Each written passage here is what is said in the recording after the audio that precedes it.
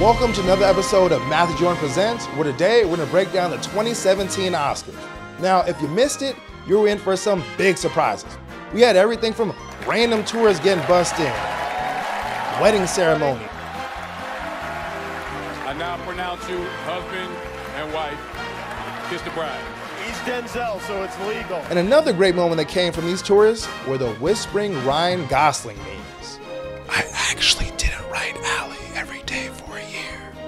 A hot dog is a sandwich. I say jazz music.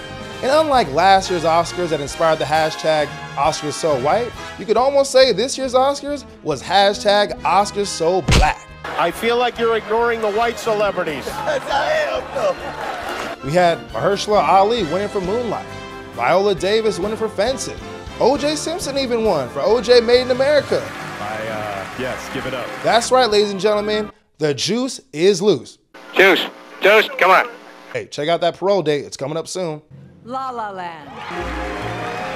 La La Land won huge at the Oscars. They won for Best Cinematography, Best Production Design, Best Directing, Best Actress. La La Land even won for Best Picture. Woo! Ha-ha! Yeah! There's a mistake. Wait, what? Moonlight, Best Picture. Oh, the moonlight strikes again. Now, whoever was responsible for giving Warren Beatty the wrong envelope, he got a few words for you. You five. Who, me? Thanks for watching another episode of Matthew Jordan Presents. If you like what you saw, go ahead and hit that like button. Make sure to subscribe. Make sure to hit up all my social media sites. We talking about Instagram, What? Hey, who's playing that music? Oh, are you trying to get me off the stage? Oh, I'll show you getting off the stage. Come over here, man.